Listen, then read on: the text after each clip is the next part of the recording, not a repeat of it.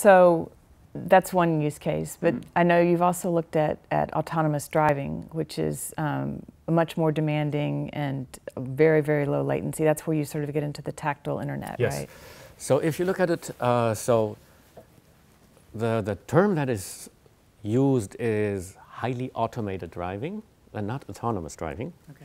Because if you do autonomous driving, you just make the same mistake as that we humans do, right? We get in a car, we sit in our car behind the car in front of us, we accelerate, we slow down, we accelerate, we slow down, just to keep a constant distance. If we're a good driver, the passenger sitting on this passenger seat doesn't notice that we're actually accelerating, slowing down, and we at some point in time don't notice that either. So we are sort of a chain of all kinds of objects in a chain, and we're moving at a constant speed. Now, what happens if we're looking at the time, we're sort of a little pressed in time, so we decrease the distance to the car in front of us. And the guys or girls behind us do the same thing.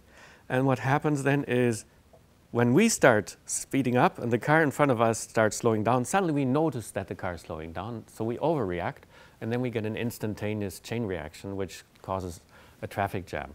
So if you look at autonomous driving, like a Tesla or a Google does it, and you go on 101 in the Bay Area and see a Tesla or a Google car in autonomous driving mode, it's horrible, because the space it leaves in front of it is so big so that it doesn't come to this buildup of reaction, yes?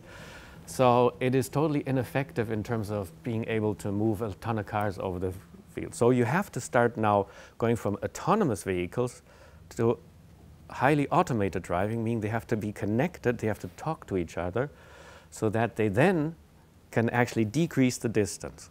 So with trucks, experiments were done, the distance has to be in the connectivity, in the communication latency has to be 5 milliseconds, and the distance to generate a drag is 5 meters.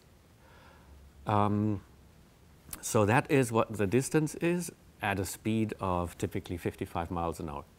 Yes, that you have with trucks on a freeway to get them in a truck-to-truck kind of mode, and then the reaction time is good enough. Now cars are going not at 55, they're going maybe at 75, and in Germany even faster. And and their drag is not as big, so you have to get them closer to each other, and then you have to get it down to this millisecond where you control all these cars, otherwise they'd start jiggling and you get chaos.